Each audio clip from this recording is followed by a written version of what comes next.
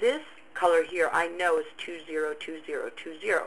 So if I went in and I put in 2F, 2F, 2F, and hit OK, you can see it's going to get a little bit change in the color there. And that's kind of what I wanted. So now my entire sidebar is using that color, but my text isn't. So I need my text on my entire page to change this text. I need this to change. And I need this text to change. I want all the text inside my sidebar besides my headings, and all the text within my main content besides my headings, and all the text within my footer to use one color. So the way we would do that is we'd go back to the body property of our website, which is pretty easy.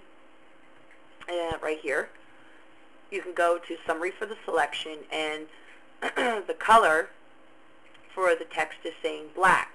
Well, I want to change that color, so I'm going to go and change that to a lighter gray. And now all the text within this website is actually a gray color, and which would look nice, but it doesn't look good on a white background.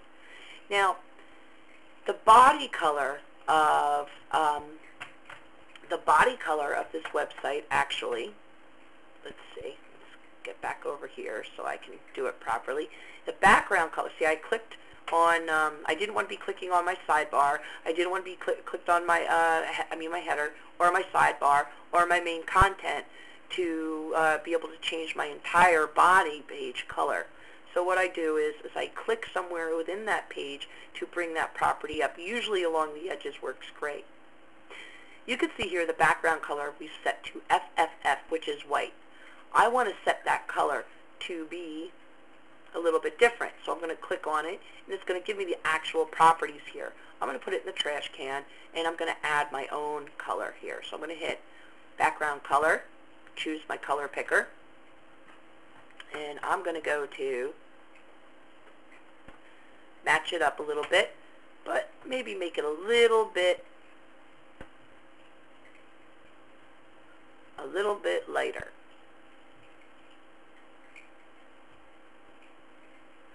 So it's kind of matching this color a little bit. I could actually match that color. Well, what color was it? I click on the area, and it's going to tell me that I used 2F, 2F, 2F. So over here, do I want to use 2F, 2F for the main body color? So click on the container area, and let's change this to 2F, 2F, 2F. And there we go. Now it all matches. Now we just have to worry about our footer. So we're going to click on the footer, and as we've done everywhere else, delete, or you could use the color, you could type in the color that you like here. You don't have to put it in the trash can, but I find it easier to do it that way. I could, well, that's going to let me type it in, so I'm going to trash that. I'm going to add background color, and I want this to actually be that color for my footer.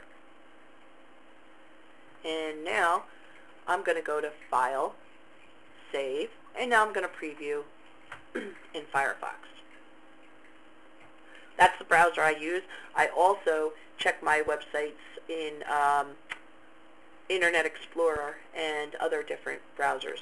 So you can see our website is, I got to move this over, is pretty much coming along for us here. It's looking pretty nice so far. The colors look nice. Let me bring this down so you could see our footer. Hold on.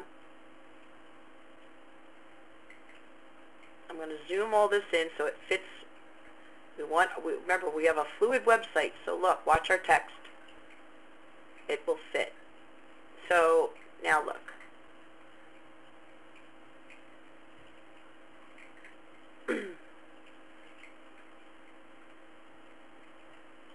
It's looking pretty cool, isn't it?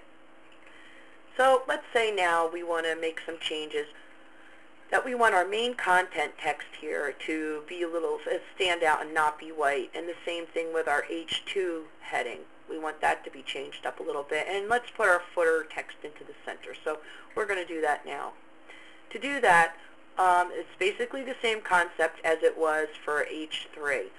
When I select the H1, which you can see, once I select this content, down in my properties window below, it's showing it's H1. And it's showing that it's actually using CCCC color. I want this color to probably use another, maybe another green color, so I could actually pick up a color right from my title. So let's see if that would work. That works pretty good. So my H2, I also want that to have the same color as my main content. And while I'm standing on the main content, you can see down in my properties that it already gave me the color. So it's nice that it gave me a style 2, which is great. So what I can do is I can use style 2 on this heading. I can highlight it, change it to style 2, and it works fine. Now, I'm going to set this style back to the header color, and now I'm going to go back and I'm going to choose style 1, and you can see that it's using it. Now let's say I want to change the color of style 1, so I'm going to click on it, and then I'm going to go up, choose the color text, and then I'm going to go choose a color from within my header. It didn't actually make any changes here, and that's another problem. You could go and make a new style. So let me go back to the design area and choose a color that I like. Alright, take note of the color by copying it. Now what I want to do is I can go to a new CSS rule. I could click on that, and I could say that I want to make a new CS rule for style 1. Hit OK, and I could choose my color and paste it in, and hit apply, and hit OK. Now that actually, style 1 has picked up the color of my preference. So I'm really showing you guys how to make some changes here. So now we want to put our footer into the center. So if you put your cursor in front of the word footer and go to the code view, you're going to see that the paragraph footer is here, and you're going to see that this layer ID is called footer. Can we go and can we add a property to that where we want to set the position?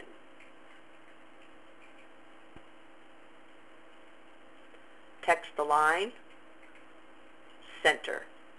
What it's going to do here is put it into the center.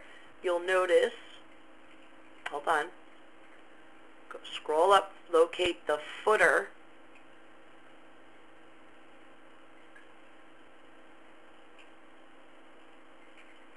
The footer added a new text align code. It added a new property here to put it into the center,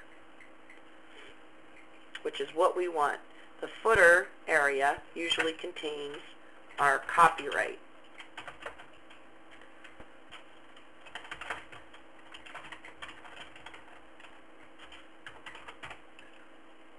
Now, what if we didn't want this text to be so big? What could we do? Well, the text in the footer is using the font for the main body at 100%. We could go into the footer, the text paragraph here, and we can add a new property, font size, and we could choose that we want it to be at 80%.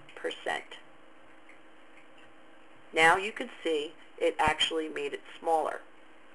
So I'm going to go in File, Save, and I'm going to hit Preview in Firefox.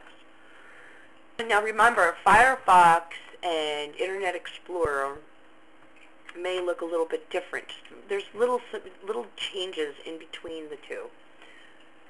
I'm going to load this in Internet Explorer to show you. Just give it a moment. I'm emulating Internet Explorer within Firefox. And let's see. It looks pretty good to me. So if I hit back to put it back to the Firefox view, we might see a little bit of changes in the font style or something. But so far our website's looking